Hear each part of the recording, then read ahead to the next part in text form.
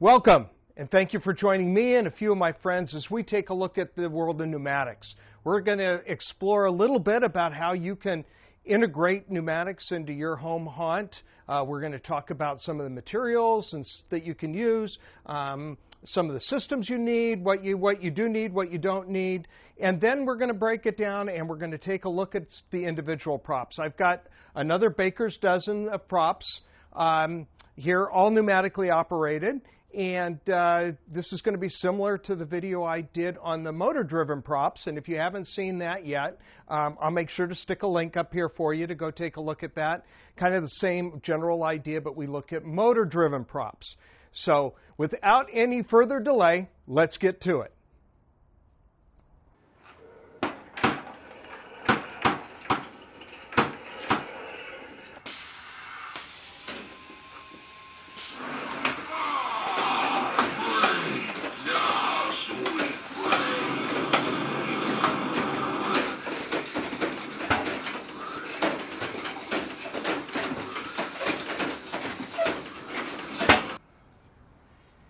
If you're visiting the channel for the very first time, welcome. I hope you find the information here useful.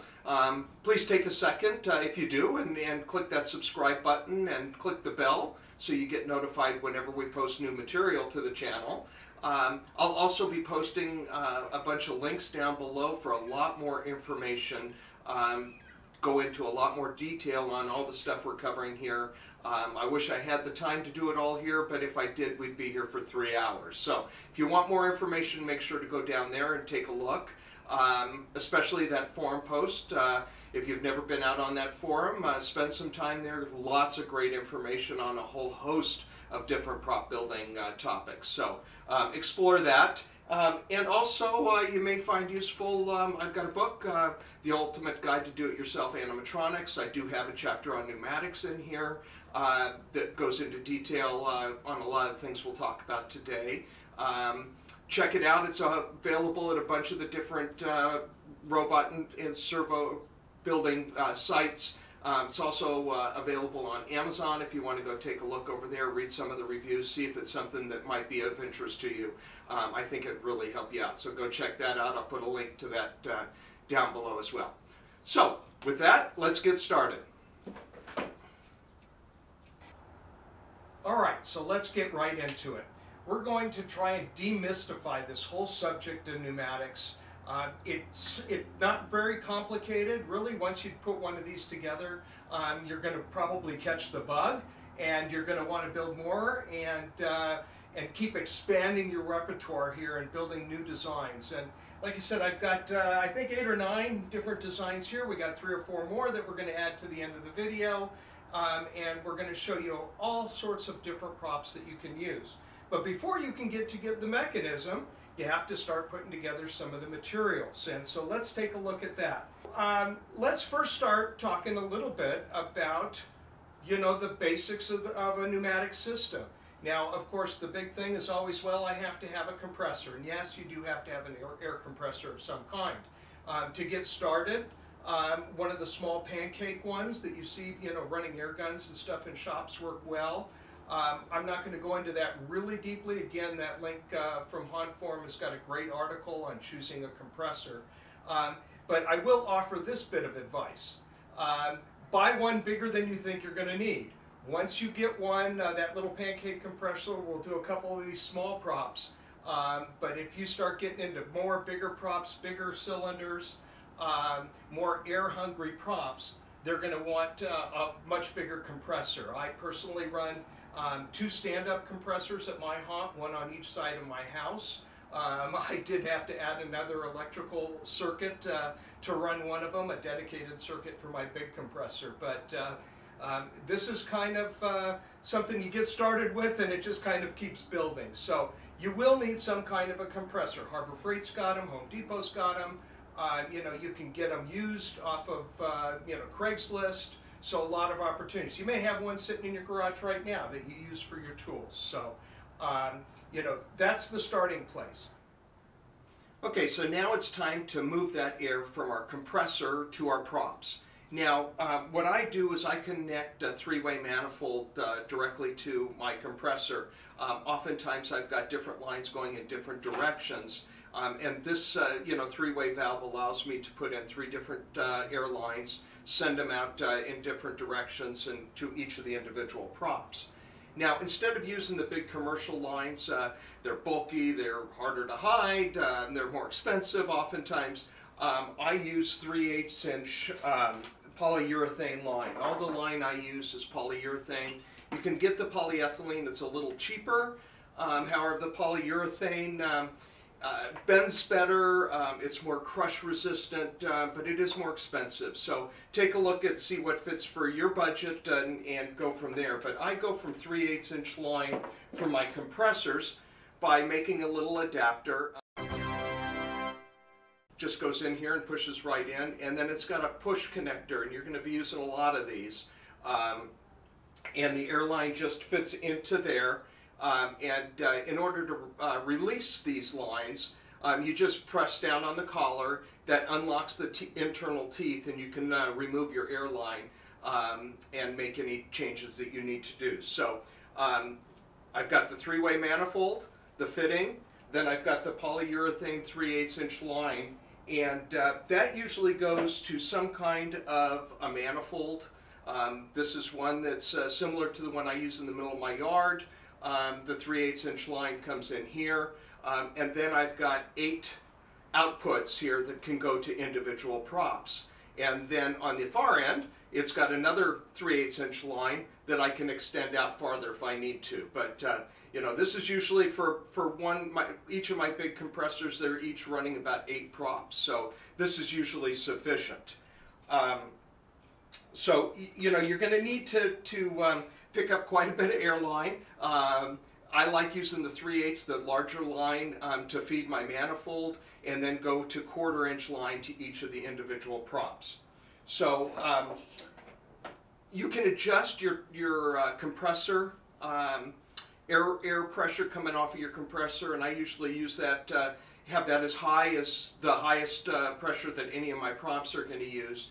And then each prop, as it comes off of this manifold, is going to have its own pressure gauge. And this allows me to adjust the pressure. Every prop is going to be different, going to need more or less pressure.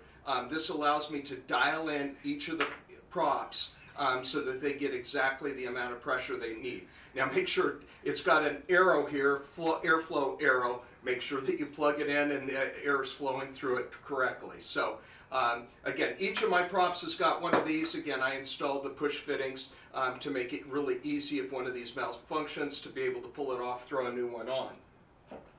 Now that is going to go up into your next component. Each of your props is going to have its own solenoid, and this is a solenoid. I like to standardize all my parts as much as possible, and I do that with the solenoids, with the fittings. One little warning here, you can get US parts, made in USA, which is what I prefer to use, or you can get these less expensively overseas, and those solenoids and cylinders do work. However, the made in the USA parts, the fittings are threads, they're NPT threads, and the overseas solenoids and cylinders use BSPT threads. They are not interchangeable. So pick a standard, go with that, because you're not going to be able to go back and forth, or you're going to find yourself carrying and keeping 2 sets of fittings that can be confusing, especially in the dark on Halloween night if you have to do a repair or a replacement. So that little warning. So for all of mine, virtually all of mine, we'll take a look at a couple props that are use something different. But for most of my props, I use what's called a 5-port, 4-way 5-port solenoid. So you're going to have the air coming in here. Again, this is going to be a 1/4 inch line coming from the manifold. And then you're going to have 2 lines going to each of the ports on the cylinder. We'll get to that in a second. And then you're going to have 2 mufflers. I like to use the mufflers for the outgoing air. Now, one problem with pneumatics, of course, is that, you know, sometimes they can be noisy. Sometimes that noise can be useful. Sometimes you want to minimize that as much as possible. So you can, of course, put regular fittings on here, run air lines, and extend that out away from your prop if that noise is going to be bothersome or take away from the effect of that particular prop. So another possibility, but some kind of muffler or cap here, if for no other reason, just to keep grit and grime from getting into the workings of your solenoid. Now you can get these in 12 volt, 24 volt, 110. I prefer 12 volt. That's what I use as much as possible in my haunt. So again, standardize. I always know that every one of them is going to be 12 volt. They're all going to work. You know, and then they're going to connect up to a 12 volt adapter wall wart to power them. So you're going to have your lines running over to your cylinder, and I want to talk just a few minutes about cylinders. They come in, you know, a wide variety of sizes and shapes, little tiny ones, bigger ones. You know, there's an 18-inch here on the Leaping Spider we'll take a look at a little later. So you can find any size to fit your prop, whatever your needs are. A couple things that you're going to hear talked about when you go looking at cylinders that are important is stroke, and that's how long of an extension, you know, the rod is going to make, and bore, which is how big around your cylinder is. The bigger it is, the more air it's going to use, the faster it'll go, the more power it can lift. So of course, the bigger ones are usually more expensive, and they do use more air. So you don't want to use one bigger than you need.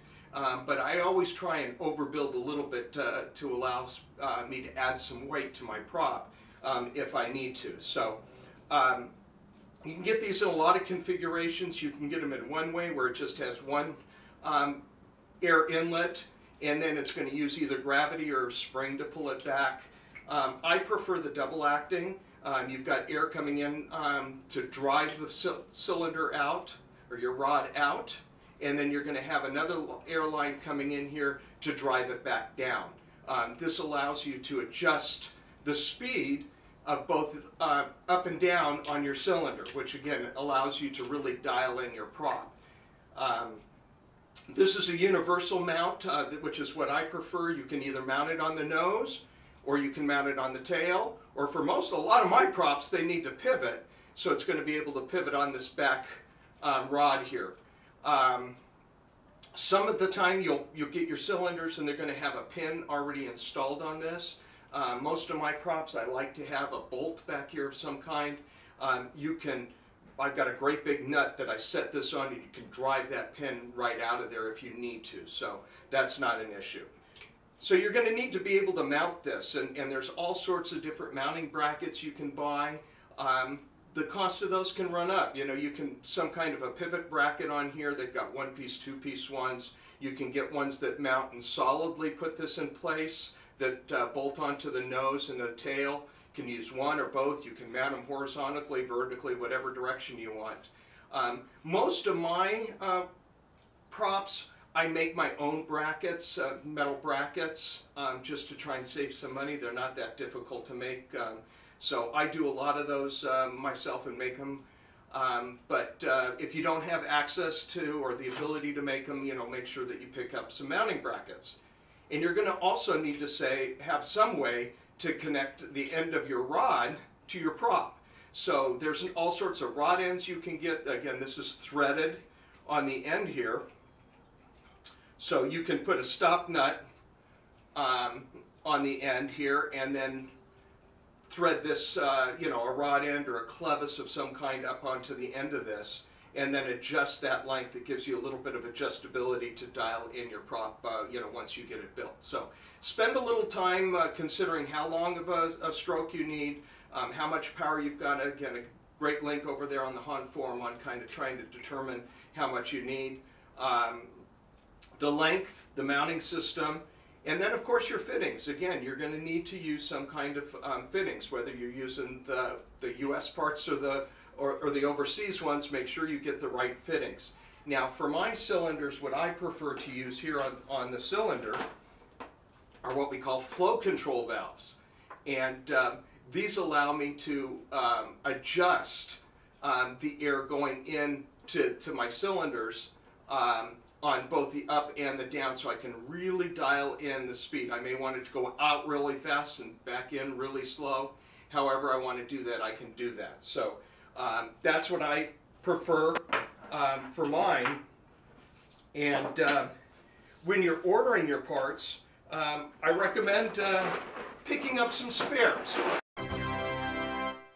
I really hate it if I'm trying to build a project, or if I have a prop go down and I need to make a repair or an extension and not have the parts available. So whenever I order my parts, I always order some extras. You know, they have a wide variety of different fittings in addition to the ones that go onto the cylinders. And the solenoids, you can get, you know, extension ones, you can get splitters if you need to split them more ways. You know, in a whole different, you know, they have plastic manifolds and a whole different array of things. You can get, most of these fittings come, you have to thread them in. See if I can get another one here. When you're threading these together, you have to have some kind of a sealant on the end of these. And a lot of these fittings come with a few wraps of tape on here. And when you're doing your pneumatics, air is gold. So you want to make sure that you don't have any leaks, or minimize them as much as you can. So I find that sometimes I still get leaks if I just rely on the thread wrap that comes on these.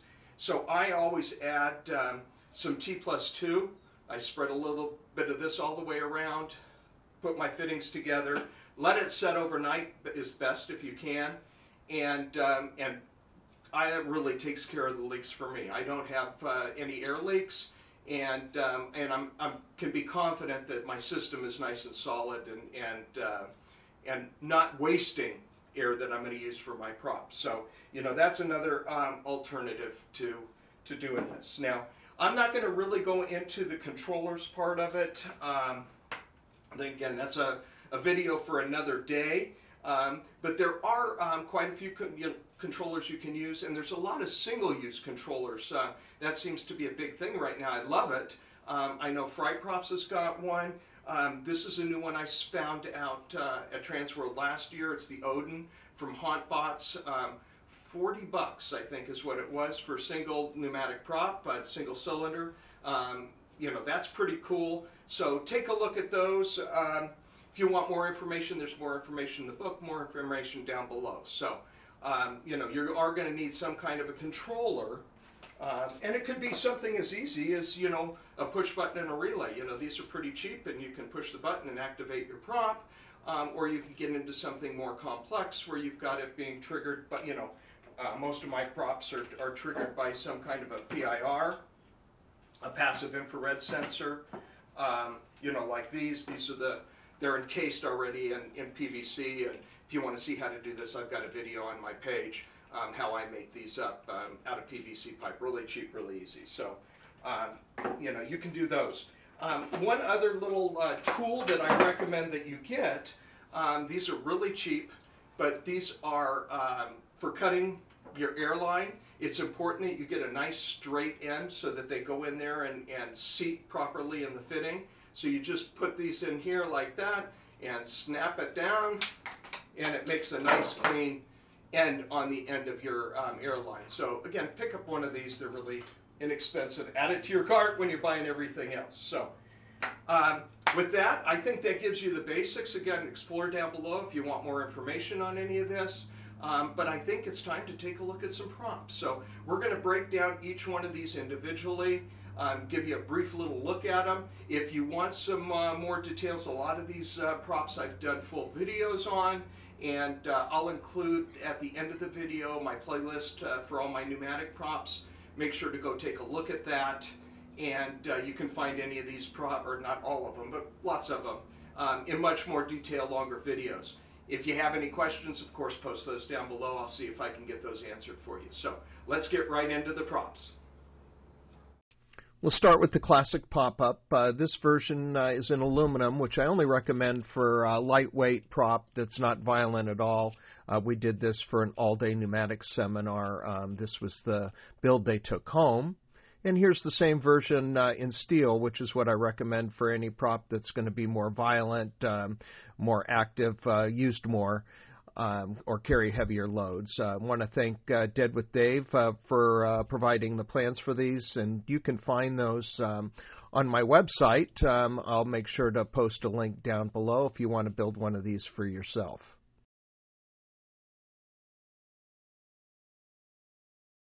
This prop is a commercial version of the door pounder unit. I think this came off of an assembly line, but you can find a kit for this. I know Fright Props carries one. I'm just using a simple relay to activate this one, but you can certainly speed it up if you were using a prop controller to pound on a wall or door. Now this is my version of trash can trauma. It actually is a pillar that sits next to my pirate ship. And again, I'm using a push button and relay to fire this off. As you fire it off, the head pops up. It actually drives that lid open, and then it's pulled shut by just that thin fishing wire at the top, pulls the lid back down on top of them. Now, one thing with a cylinder like this, unless you get a non-rotating one, they will twist around, and sooner or later your head will be pointing backwards.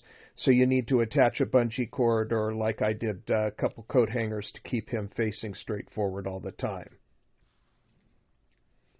Here's another classic, the Monster in a Box.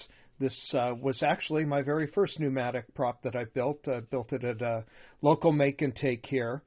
And this particular prop uses a single acting cylinder, drives it up, and just relies on the weight of the box and the chains to pull that lid back down. So you can see it's just got a little crossbar here that contacts that upper lid and drives it up. This is also one of the two props, this along with my trash can trauma, that uses a 2-port solenoid valve. It's really all it needs. And we've got the speakers for the audio track and the red light, and it utilizes one of the prop controllers, my 2 button bangers, to run it. Now this prop I designed to put over the top of my porch. This spider comes down right over the top of the heads of the trick-or-treaters. As they're waiting to get the candy, they hear the noise over their head, and it pops over their head.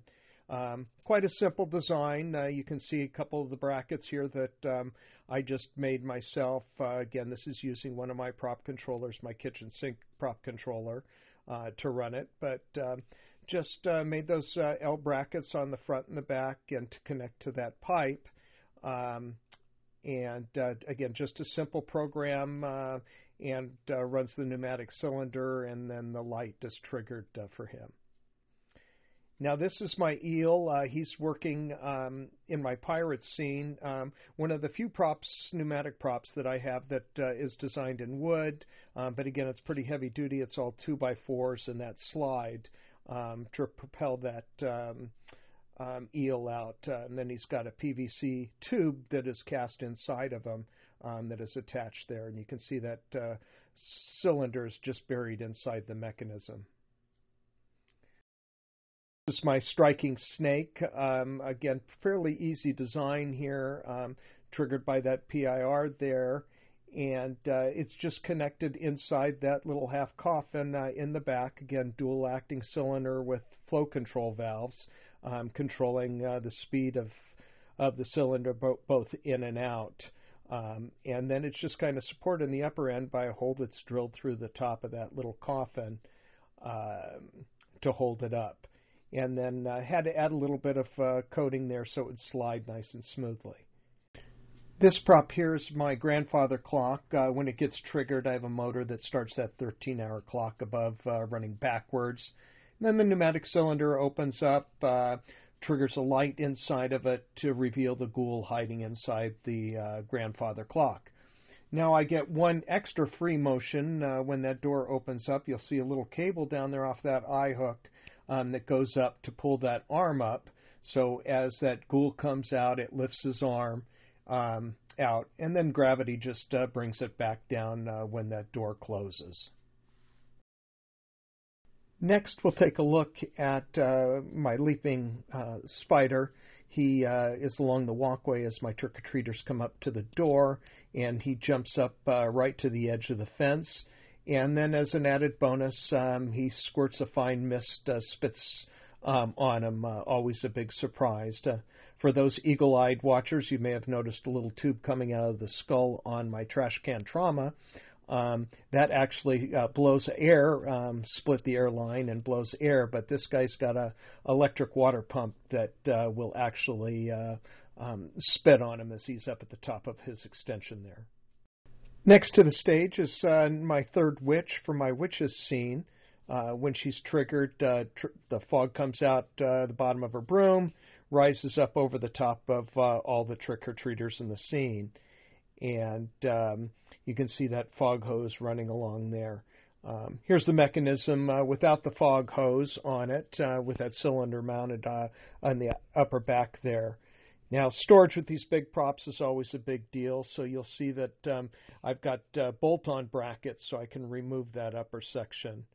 And then to help that cylinder, I've added a heavy-duty spring here to get this started. When it's initially triggered, that's the hardest part for it to lift. The very start, that spring will help pull that upper end down. The Cassafir Groundbreaker is next. This is another prop made with 2x4s, and the plans for him can also be found on my website, which you'll find linked down below. This is my take of the Skelerector prop. It will have a skeleton on it, leap up when he's triggered, and then he folds back down. Now, I adapted Borno's plans. I had this cylinder. It was a little shorter than the one in his plans, so I had to adjust my cross beams there a little bit to make this work, but it worked out really well. And I've added the plans, Borno's link down below, as well as one from Haunted Yard. Eventually, anybody that builds pneumatic props is going to want to build a scissor prop. And mine is located here at the end of my hallway. I've got foam walls there and bars, and I have a skeleton that attaches to the scissor prop. Comes right up to the edge of the bars. Light comes up on him, and of course there's a scare track and big speakers. So now, of course, I couldn't drill into that cabinet behind me or even into my wood floors below, so had to do a lot of bracing for that upright for the 2x4s to make sure that it was nice and solid for that scissor prop to extend out. Put some plans down below for a two-part series, getting your scissor prop put together correctly and with all your measurements is highly critical to make these things run properly. So if you're interested in doing a scissor prop of your own, make sure to check that out. Well, I hope you found the video helpful. Hopefully it inspired you to give pneumatics a try, start to integrate them into your own haunt. Please make sure to check out the videos at the playlist on the end for more information, a little longer videos on several of these props that I showed here. Subscribe to the channel. Make sure to look into those and explore all those links I put down below. I put down a couple for some other props too. This is certainly not all the pneumatic props. I certainly could have included another dozen styles. So there's a lot more to discover out there. And hopefully, if you want some more information on animatronics in general, go check out my book, and hopefully that will help you expand your pneumatics and as well as all your other props as well. So with that, keep on building.